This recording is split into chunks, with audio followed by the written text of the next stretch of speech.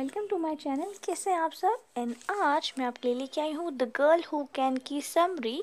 The girl who can एक short story है जो कि Ghanaian writer, poet, play right professor आमा एटा आइडू द्वारा लिखी गई थी एंड ये फर्स्ट पब्लिश हुई थी 1997 में। सो ये शॉर्ट स्टोरी है, कहानी है एक बच्ची, एक अफ्रीकन 7 साल की अफ्रीकन बच्ची एडजुआ के बारे में। कहानी शुरू करने से पहले हम थोड़ा सा राइटर के बारे में देख लेते हैं, आमा एटा आइडू के बारे में। इनका फुल नेम है क्रिस्टीना आमा एटा आइडू और ये बॉर्न हुई थी 20 मार्च 1942 को गाना में। और ये एक घानियन ऑथर हैं, पहले ही मैंने बताया ऑथर हैं, पोएट हैं, प्ले राइट हैं, प्रोफेसर हैं। और इन्होंने अपनी पढ़ाई बीए जो है बैचलर ऑफ आर्ट्स किया है यूनिवर्सिटी ऑफ घाना से।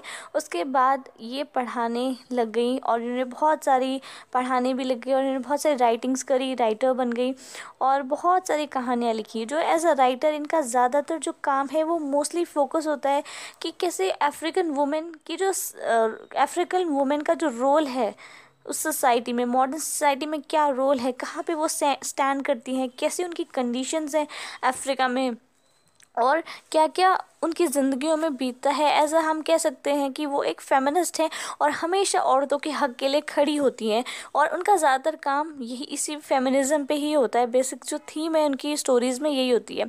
और उन्होंने बहुत सारी शॉर्ट स्टोरीज़ लिखी हैं, नॉवेल्स लिखी हैं, द गर्ल हु कैन और भी बहुत सारा शॉर्ट स्टोरीज़ लिखी हैं, ठीक है, इसी फेमिनिज़म के ऊपर।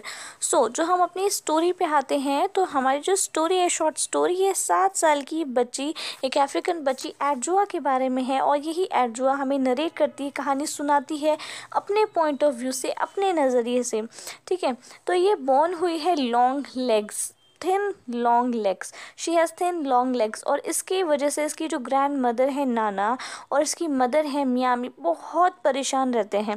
और ज़्यादातर इनका जो घर में डिस्कशन होता है वो इसीलिए होता है कि इसके पैरों को लेके, कि इसके इतने थिन लेग्स हैं, ये क्या करेगी, इसका आगे क्या होगा एंड इसकी आगे की ज़िंदगी कैसी होगी, इसका फ्यूचर कैसा होगा। तो हमेशा वो इसी पे बातें करते रहते हैं। तो अब एडजुआ कहती है कि मुझे नहीं पता, हमेशा ये इसी बारे में बात करते रहते हैं कि मेरे इतने थिन लेग्स हैं और अगर मैं कुछ भी कहना चाहूँ, मैं कुछ भी बोलना चाहूँ तो मुझे इजाज़त नहीं होती। हाँ, तो मैं जो चीज़ें बोल पाती हूँ बहुत मुश्किल से हिम्मत जुटा के, तो ये लोग तो यार मुझे चुप करा देते हैं।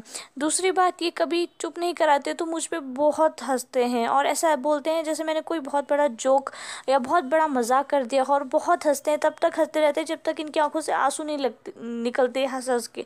तो इसलिए मेरी कभी हिम्मत नहीं होती कि अपने में एक्सप्रेशन जो मैं एक्सप्रेस करना चाह रही हूँ मैं इनको बता पाऊँ, अपने दिल की बात, जो मेरी ओपिनियन है, जो मुझे लगता है, मैं कभी इस डर से शेयर नहीं कर पाती। या तो वो मुझे चुप करा देते हैं या फिर वो एज अ जोक लेके बहुत हंसते हैं और मुझे बहुत गिल्टी फील होता है। अब ये कहती है कि क्योंकि मेरे थिन, और जो डिस्कशन चलता है वो इसी बात का चलता है कि मेरे थिन लेग्स है। और क्योंकि उसकी जो ग्रैंड मदर है नाना, वो सोचती है कि विमेन के लिए स्कूल जाना बिल्कुल बेकार है, क्योंकि एडजस्ट स्कूल जाती है, 7 साल की है और उसका जो स्कूल है वो उसके गांव से 5 किलोमीटर दूर है, टाउन में है और स्कूल 5 किलोमीटर दूर है। तो स्कूल आती जाती है तो उसकी ग्रैंड मदर को लगता है कि और गर्ल्स को स्कूल जाना बिल्कुल बेकार है, क्योंकि उसको लगता है कि वुमेन का जो एक काम है, एक गर्ल का सिर्फ काम है to get married and to have children, बस, इससे ज़्यादा कुछ नहीं है, and to take care of the family. इससे ज़्यादा विमेन का, एक औरत का, गर्ल का कुछ काम नहीं, आगे जाके इसको भी यही करना है। हमेशा उनके बीच में होता रहता है कि एक थिन लॉन्ग लेग्स है और वो कैसे, हाउ शील गेट मैरिड और हाउ शील हैव चिल्ड्रन, बिकॉज उसके लॉन्ग लेग्स हैं and then these long legs will not support, उसके हिप्स को सपोर्ट नहीं करेंगे and how can she bear children. तो उसकी जो ग्रैंड मदर है हमेशा उसको क्रिटिसाइज़ करती है, हमेशा उसको ताने देती है और उसकी माँ को भी, ग्रैंड मदर जो उसकी माँ को भी ताने देती है कि उसकी माँ ने एक बेटा पैदा नहीं किया है, बेटी एडजुआ जो किसी काम की नहीं, एट दी एंड वो घर में ही रहना है उसको और फैमिली की देखभाल करनी है। क्योंकि अफ्रीकन सोसाइटी में उस ज़माने में और आज भी शायद कहीं कहीं सन को ज़्यादा बेहतर समझा जाता है एक औरत से, ठीक है। तो वो बताती है कि मुझे कहीं भी नहीं जाने देते, मुझे बाहर भी नहीं जाने देते, मुझे बहुत पूछना पड़ता है अपने फ्रेंड्स के साथ भी बाहर जाने के लिए और मेरे को हमेशा इनकी अंडर में रहना पड़ता है। तो क्योंकि जो उसकी ग्रैंड मदर है वो कहती है कि स्कूल तो एक वेस्ट ऑफ टाइम है, लेकिन जो उसकी माँ है, उसकी मदर थोड़ा सा सपोर्ट करती है एडजुआ का। तो उसकी माँ कहती है नहीं, स्कूल थोड़ा अच्छा है, क्योंकि स्कूल में वो जाएगी एडजुआ तो थोड़ा बहुत पढ़ना लिखना सीख जाएगी, अपना नाम लिखना सीख जाएगी, थोड़ी कैलकुलेशंस करना सीख जाएगी, थोड़ी समझदार हो जाएगी। लेकिन तो उसकी जो मदर है वो सोचती है कि शायद मैंने भी अगर पढ़ लिखा होता तो मैं शायद आज कुछ और कहीं और होती, इसलिए वो अपनी बेटी का थोड़ा सपोर्ट करती है। अब क्या होता है, स्पोर्ट्स आते हैं उसके स्कूल में, ठीक है, एडजुआ के स्कूल में स्पोर्ट्स आते हैं और उसे उसका सिलेक्शन होता है जूनियर सेक्शन में रनिंग के लिए। तो वो भागती है और वो फर्स्ट आती है।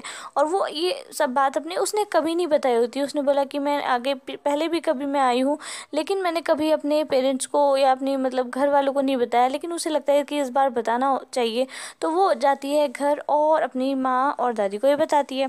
तो उसकी जो ग्रैंड मदर होती है वो सोचती है कि शायद बताना रियल है कि नहीं, कैसे फर्स्ट आ सकती है।